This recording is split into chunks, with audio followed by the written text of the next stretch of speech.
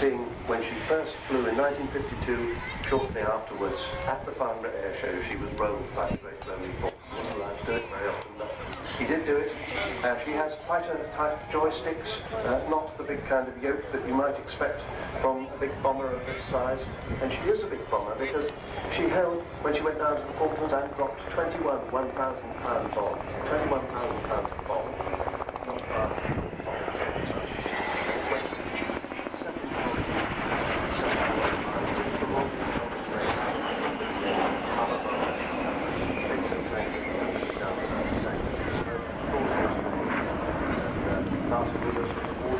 And his crew was mentioned in dispatches.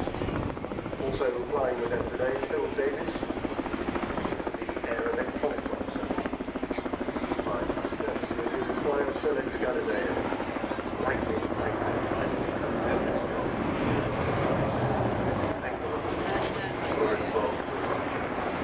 So, she flies in memory of all the Vulcan squadrons. Because the started as a nuclear bomber. I think she's got her bomb doors open as we speak. From they that would have held the 2 steel missile, for instance, before it went to become a conventional bomber. She flies in memory of all the Vulcan squadrons in the 70s, 9, 12, 27, 35, 44, 50, 101, and 4.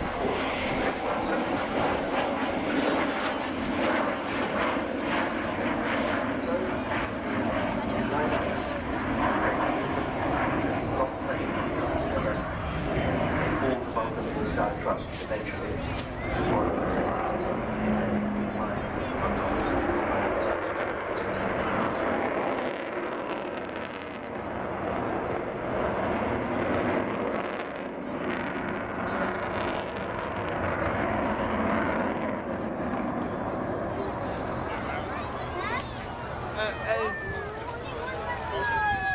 I think she's art in the air. She has more than the sum of her parts, if you like. She produces this kind of... She has this presence. It's not as big as you might think. It's about the size of an Airbus 318 we saw when they got this morning. The dimensions are very similar. It has the solid shape of that. The Americans call it the aluminum cast. She flies over. But despite her bulk, she's slim. As she goes away from you, you can see how slim she is.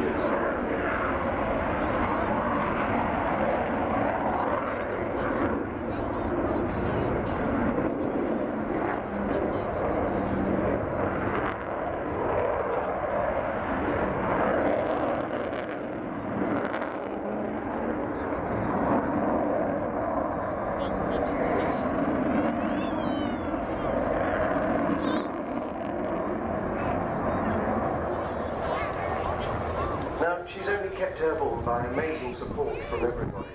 The Civil Aviation Authority and Marshall Aerospace, and particularly 2 people, Sir Jack Hayward and Eddie Forrester, but aviation companies all over, AD Holdings, BAE Systems, EADS, Sputnik, Just Power, Kearsley Airways, Meggitt, Messier Doughty, Rolls-Royce and Serco.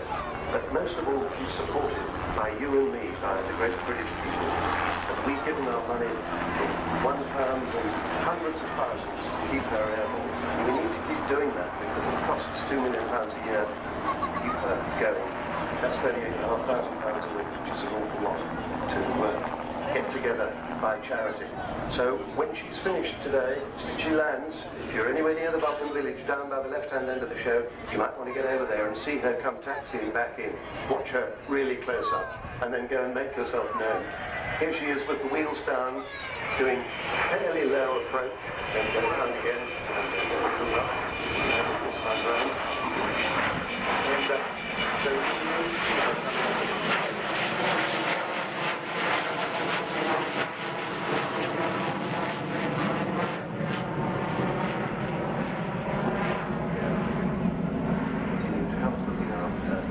website is www.vulcan2thesky.org. Of course, she's on Twitter and on Facebook.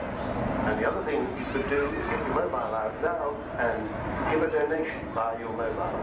Use the number 770 70070, and what you do is you you send the message Vulcan 12, BULC 12, BULC 12 plus one other digit, depending on how much you want to give. You can give 1, 2, 3, 4, 5 or 10. But, so if you wanted to give £4, you send BULC 124 to that number, 70070. So please do that. All of that money will go to the Vulcans of the Sky Trust, and you will get acknowledgement, and you will also be asked if you want to do charitable giving, so that the tax relief goes also to the Vulcans of the Sky Trust. So,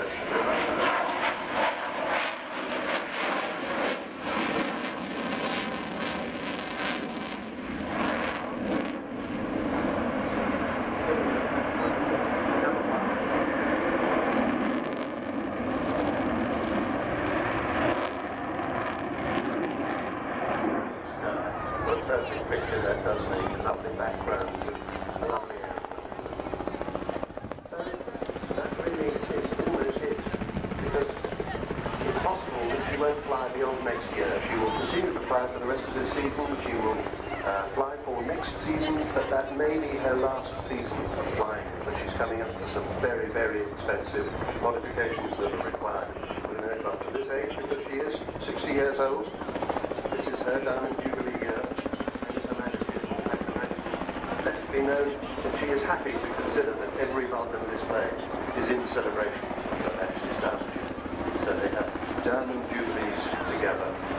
And she's turning around now, Bill O'Dell on the left-hand seat, Martin Lewis on the right-hand seat. There's behind them. She's coming in for her landing. She can use a braking parachute. She doesn't have to on this runway, and she probably won't, because it's very expensive every time she uses it. But I expect to see Phil O'Dell keeping the nose well up, presenting that huge area of the delta wing to the oncoming airflow, so she slows down nicely. And she's just turning now, she's levelling out on finals, pointing directly at the runway. And next time you come to Farnborough in 2 years' time, if she's stopped flying at the end of next season, she won't be here. So this may be her last landing at Farnborough. Just think of that. Here she is, approaching over the end of the runway. You can see her air brakes out, top and bottom of the wings there, rather strange layout of air brakes. You can see her 16-wheel main undercarriage just about to touch down. There it is. The Vulcan has landed. 16 wheels down, nose staying up for the time being, slowing her up. And the nose about to come down fairly soon.